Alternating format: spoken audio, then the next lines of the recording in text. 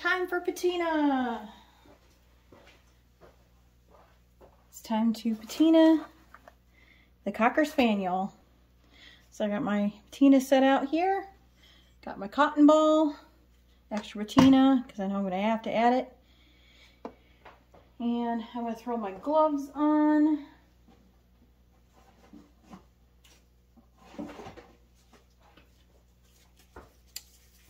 Protect my hands from the patina, because it does stain and it does burn if you have any cuts or anything in your hand. It's really not good to get it on your skin if at all possible.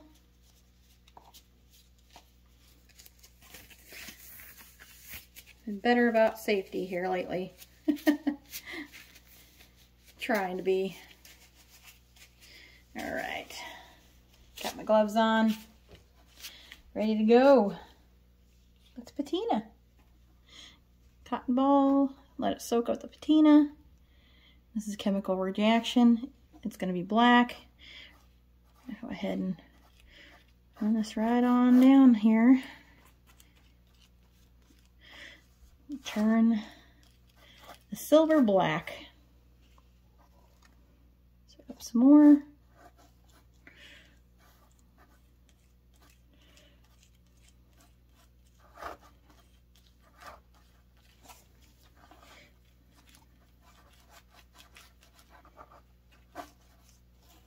A little bit more.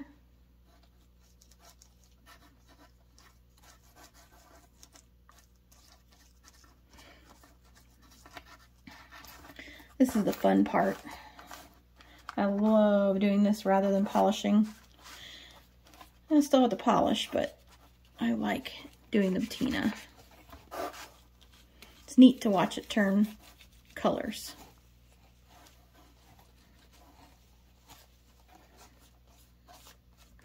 Make sure you get the sides. Get it all on there. I'm gonna go ahead and rub that in good.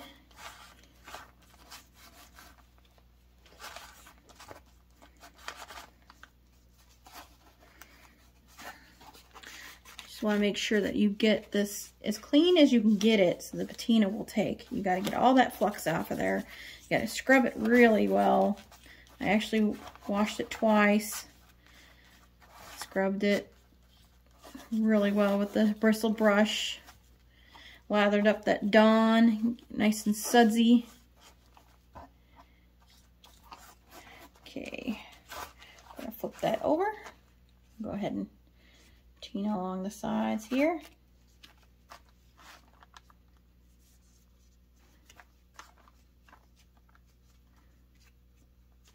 Rub that right down in there. Down in there, good. And make sure you cover every little inch of this patina. Every little inch of the solder with patina. If you miss a spot, it's going to show. I'm going to change out my... Drop that. Put some more patina in my cup over here.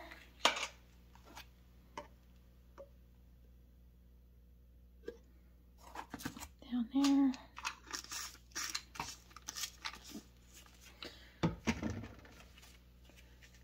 Grab me another cotton ball out.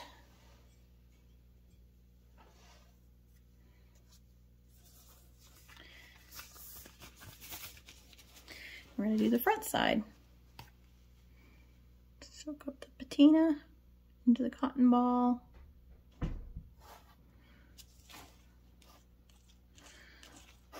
Just lay it on there.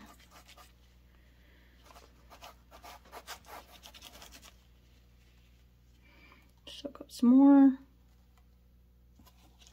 Get this nose.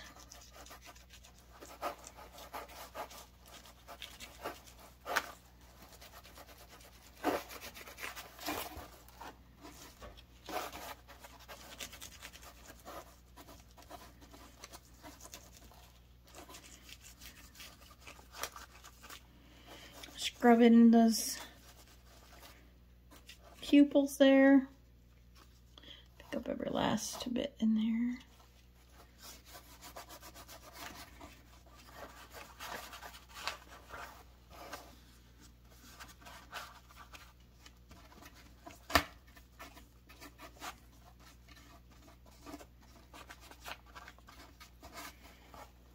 Scrub it right in there.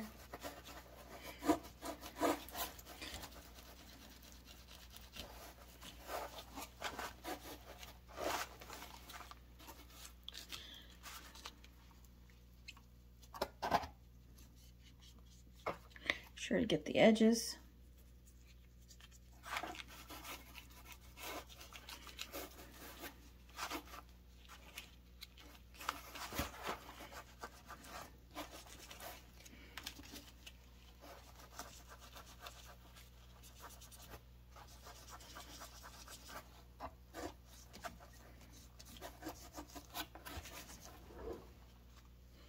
Scrub it down in there good.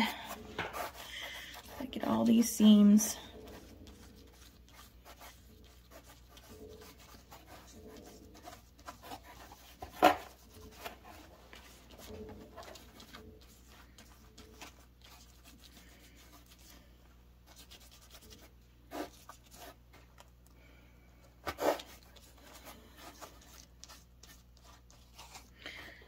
Sit on there for a couple of minutes.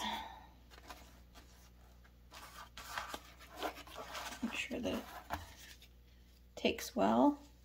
And I'm going to go over there and wash it off with cold water and patina cleaner.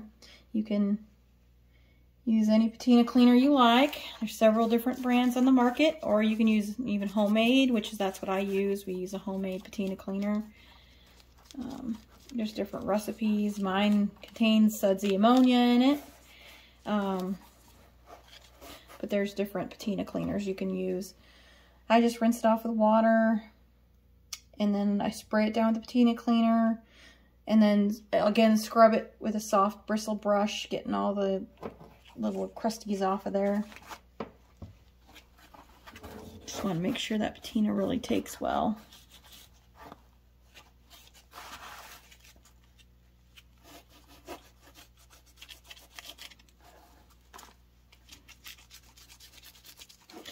Go over the back side, and I'm not going to set it back down. That paper sometimes pulls some of the patina away from the seam and gives it an odd color. So I'm just going to go back over here again and make sure that I got everything really well.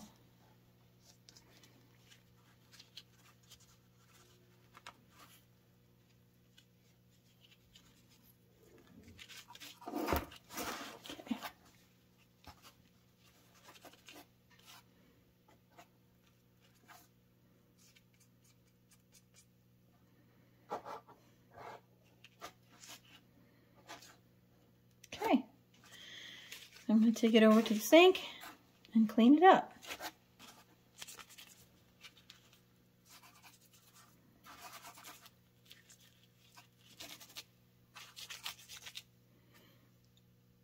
Give it a good rinse.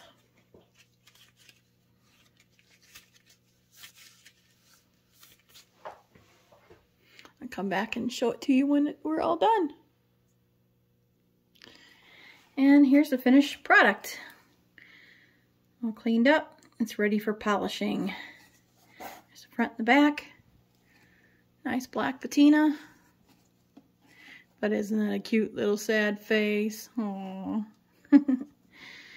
All ready to polish tomorrow. I'm going to let this sit overnight and let the patina kind of cure and dry out and set up.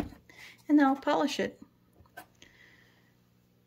And it'll be a completed project, other than some paint right in there.